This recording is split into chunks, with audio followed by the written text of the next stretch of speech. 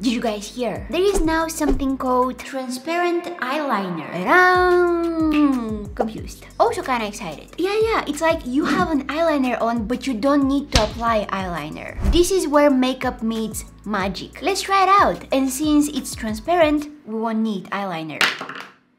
First, I need a very light shade of concealer, and I'm gonna use it to outline the wing of my eyeliner. Blend out the edges so that it looks a little more diffused and smooth, and set it with some eyeshadow. This will lock it in place and hopefully keep it looking like this for the whole day. What do you guys think about this new transparent eyeliner trend? Is it something you would try out? It kinda looks like my eyeliner just evaporated, and now I only have some leftovers of my eyeliner. I want the whole cake, not just the leftovers. This look is a little too subtle for me, but I think that it's cute, it's creative, and I love trying out different stuff like this. Hey, maybe I should try making it colorful.